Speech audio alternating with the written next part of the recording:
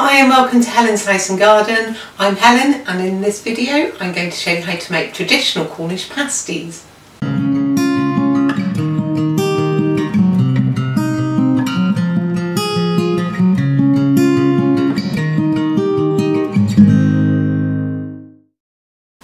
Firstly, I'm going to make the pastry for the Cornish pasties because we need to leave it to rest in the fridge for a while. So if you make that first, it gives you sample time. I've weighed out 500 grams of flour into the bowl of my food mixer.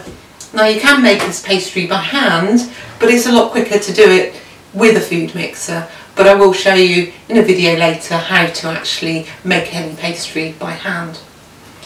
I've prepared some lard, which I've cut up into small cubes. So that's 120 grams of lard. I'll just pop that into the bowl of the food mixer.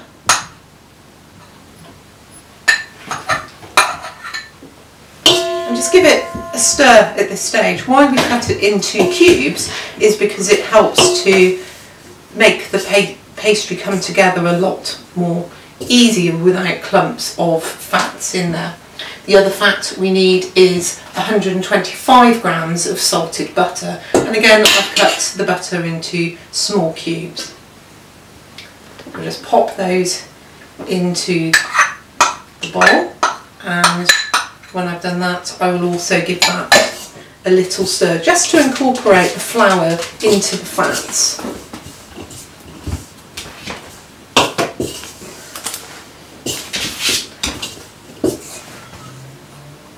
So we can see that the lumps of fats are covered in the flour.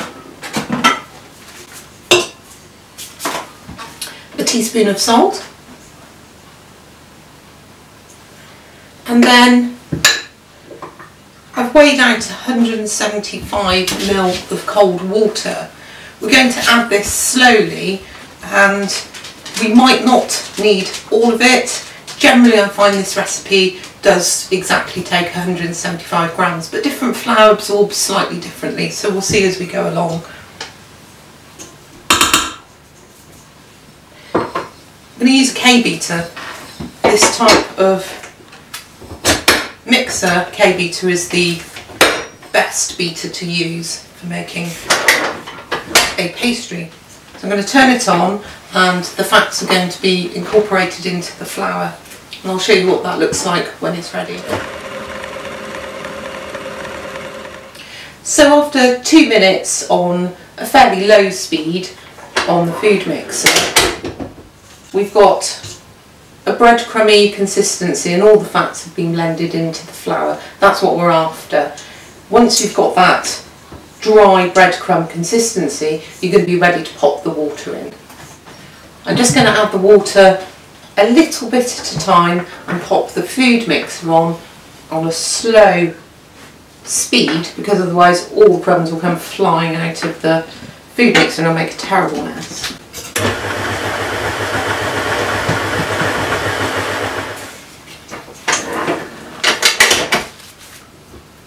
The last bit of mixing the dough I'm going to do by hand, because it will just be too much for the motor on the food mixer.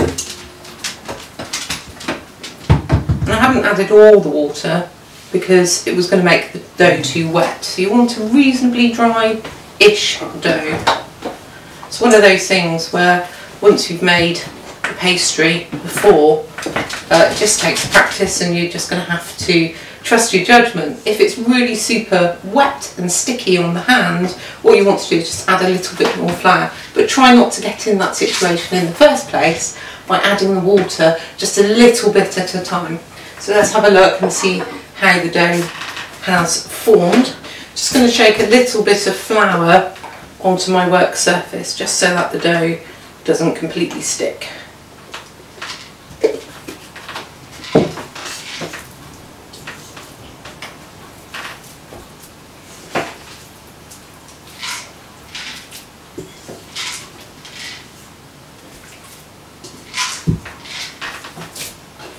I have actually mixed it a little bit too wet, but it's not too bad.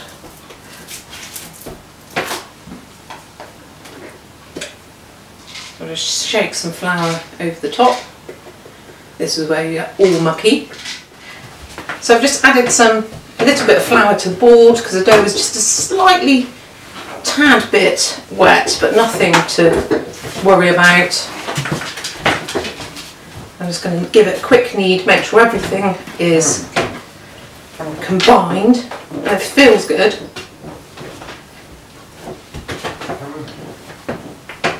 And then once we've just kneaded through, it doesn't need to knead like bread, just needs to be formed together.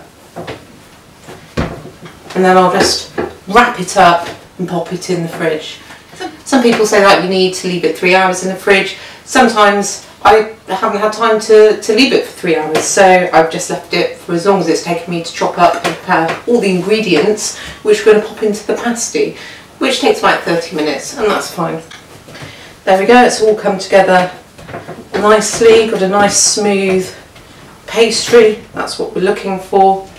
I've just formed the dough into a ball and I'm going to pop that into a freezer bag and leave that to rest, and then it will be ready once I've chopped up all the ingredients and prepared everything to make the pasties. This recipe makes 6 Cornish pasties, and I'm going to prepare the trays that we're going to bake them on. So we need 2 good sized trays. We're going to put 3 pasties on each, and what I do is I get some greaseproof paper and simply pop a sheet in the bottom of the tray on both trays, and then pop the pasty on top of the baking paper, and that way it saves a lot of mess and a lot of cleanup. So it's quite simple to do.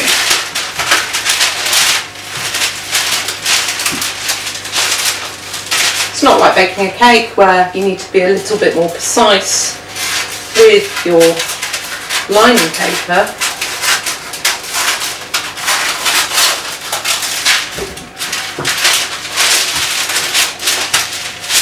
And just pop paper into the tray. And then all I do is just run my fingers along the line if it's not quite the exact size, and put a crease in the paper, and that should be good enough to go.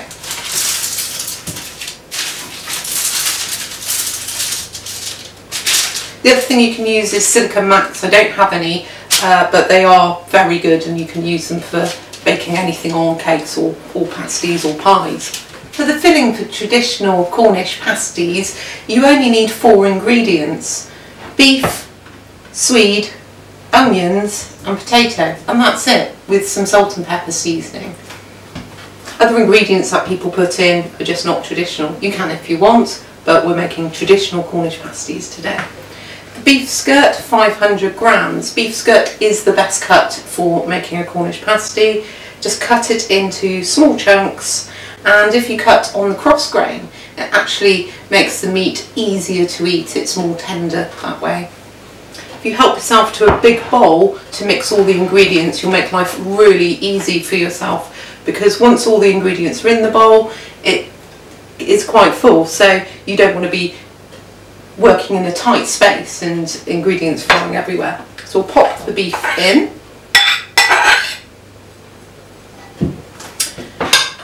,300 grams of potatoes. Important to get waxy potatoes.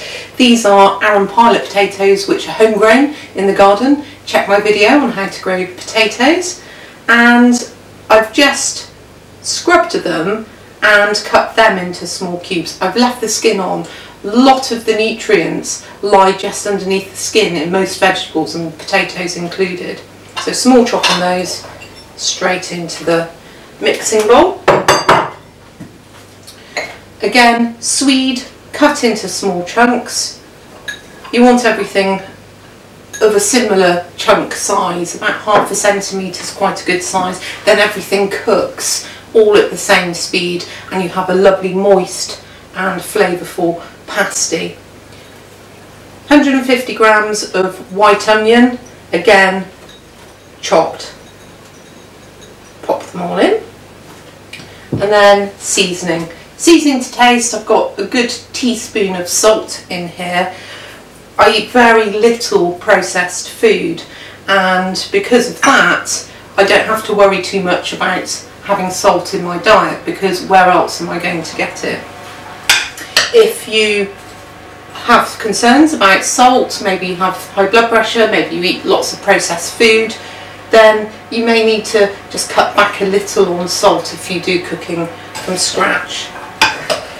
Give that a mix. And then pepper. I use white ground pepper. I think that's the best pepper that you can pop into a Cornish pasty, and this is to taste. Some people like them quite spicy. If you do, pop some extra pepper in, and the same if you're not so keen on it, but do try little pepper, because it really is an ingredient which brings out all the flavours. As you can see, I put quite a bit in. That's kind of where I like it. Have to be a little bit careful because pepper will make you sneeze. Give that a really good stir, and then leave that to rest whilst you roll out your pastry, and in that time the seasoning will have had a chance to incorporate into all the meat and vegetables in there. Looks good to me. I've just taken the pastry out of the fridge, and now's a good time, if you're cooking the pasties soon, to pop your oven on. You want 200 degrees Celsius. And I'm just going to pop a little bit of flour onto the board so it doesn't stick to the board. And so we've got 6 pasties. I'm just going to eye in chopping up the dough, cut it in half, and then cut into 3, and it'll be roughly right. You can be very precise and weigh everything into a 6.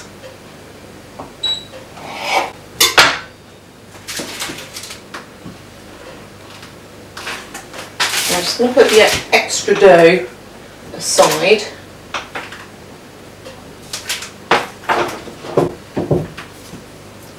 And it's best to roll the dough into a ball, because we want to make a round shape. Now you can roll it out, you can use a plate and cut round the dough. I'm just going to do this freehand.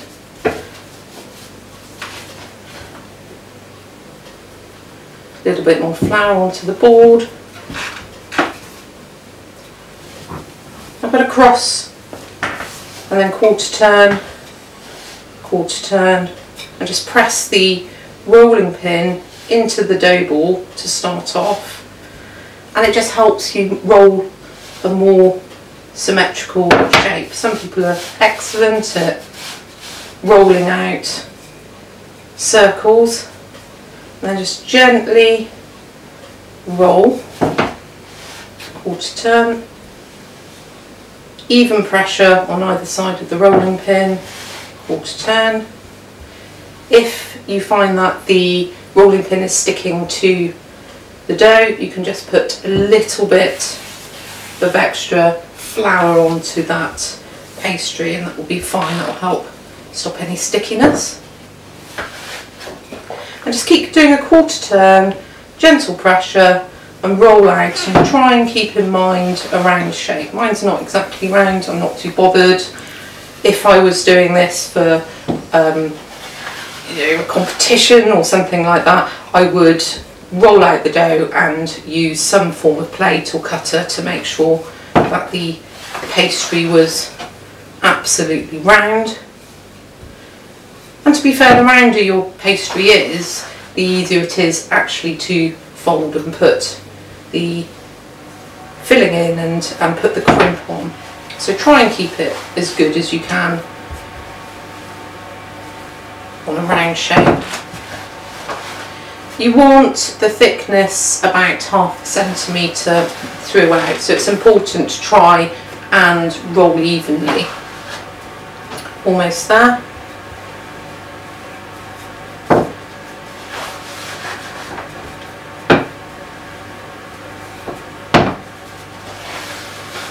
So not the most perfect round shape, you can just even it up a little bit by hand.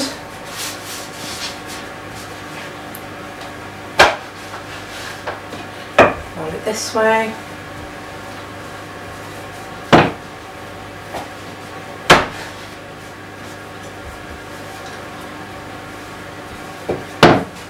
And that's good enough. Tap it around, just get the shape a little bit more round. And we're good to go. I'm ready to put the filling into the pastry.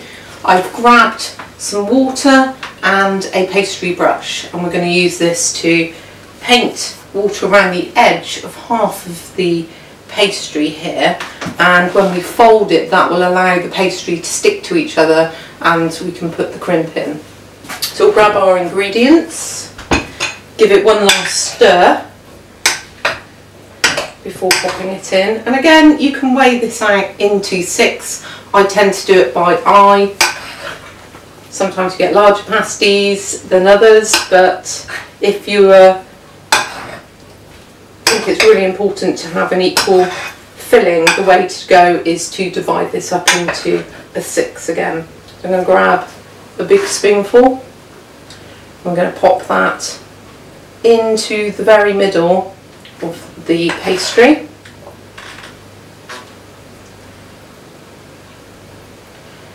And this is a bit trial and error the first few times you make it, because you don't want to overfill and you don't want to underfill. If you overfill, you're not going to be able to fold the pasty, and you can also tear the dough. And if you tear the dough and cook it, all the goodness is going to leak out and you're going to end up with a dry pasty and a big mess on the baking tray. At this stage, we just paste around about half of the outer edge of the pastry with water.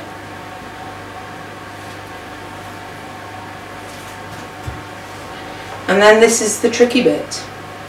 So we lift up the pastry edges side to side and together, and then try and put the edges to the edges all the way round. I tend to do 1/2. Any ingredients tries to escape, just poke it back in. Not too bad. Roll it onto its side and very gently with the outer edge of your hands press around. So I'm just pressing against where the edge of the filling is. And you can see that it's flat on this edge. This is the edge that we're going to crimp. So the way to crimp a pasty, I'm not the world's best person at doing this, but a little trick which makes it easier is the corner that you start on, and you can start either end depending on which way round you like to work, but the outer corner, just fold that over first, and that's the first part of the crimp. And then you take 2 fingers and 2 fingers, index and thumb is how I like to use, and you press together and fold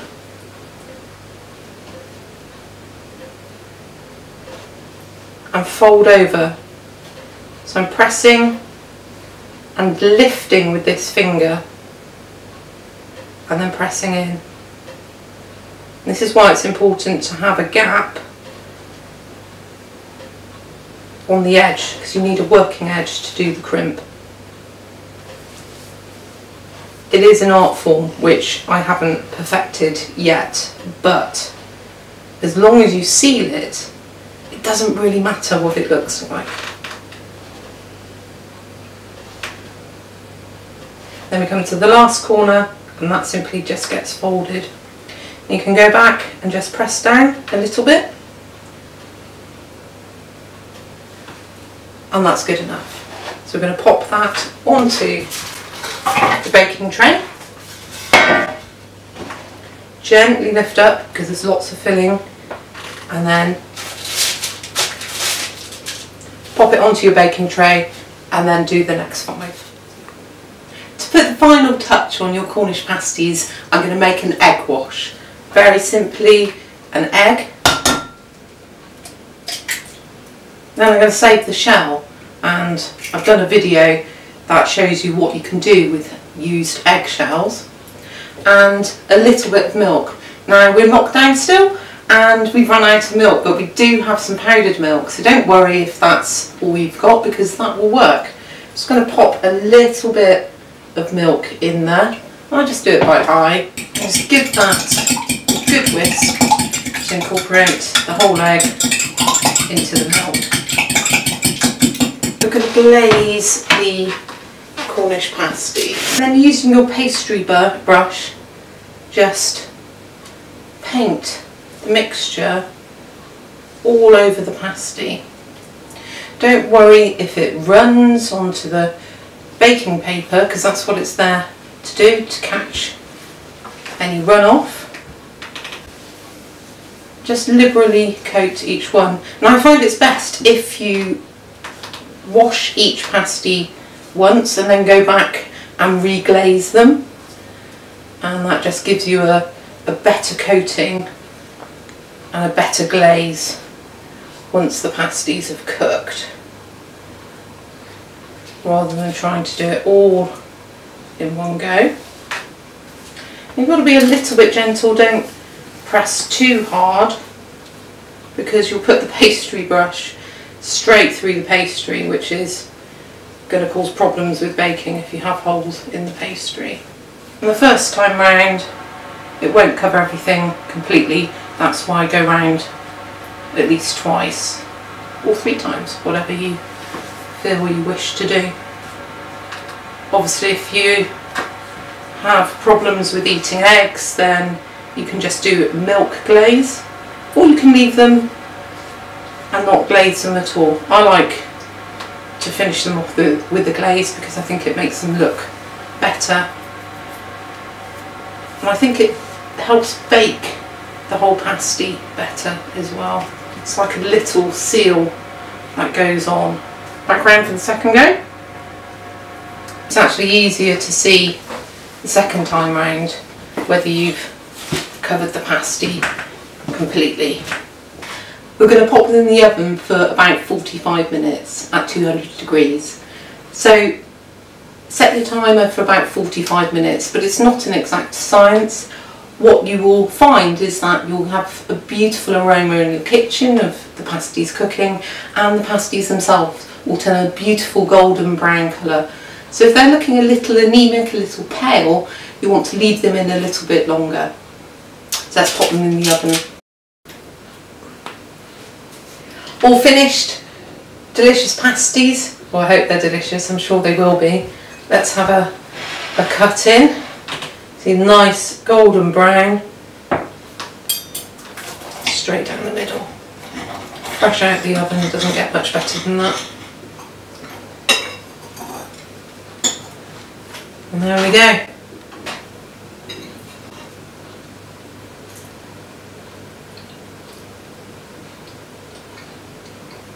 Just perfect. And the Arran pilot potatoes work particularly well in this. Right, I'm off to go and enjoy these. If you like the video, please hit like, share, subscribe, and check out all the other videos that I've done. So take care, and I'll be seeing you.